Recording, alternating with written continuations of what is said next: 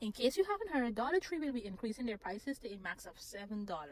Here are some items I think you should stock up on before the price increase. This Fisher Price toothbrush is being sold at Walmart and other stores for $10, but at Dollar Tree it's $1.25.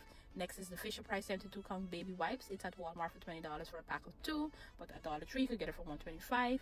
There's also the Fisher Price tooth and gum wipes, which is also being sold at Walmart for $8.99, but you can grab it at Dollar Tree for $1.25.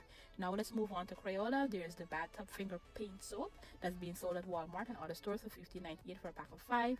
You can grab it at Dollar Tree for $1.25. Crayola flashcards, I got mine for $1.25 at Dollar Tree. At Walmart it's being sold for $17.97 for 4. Last but not least, there's the Bio Swiss Band-Aids.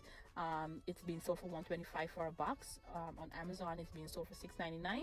These are just a few of the name brand items that are being sold at Dollar Tree. It's definitely worth the trip before the prices goes up and Dollar Tree becomes expensive tree.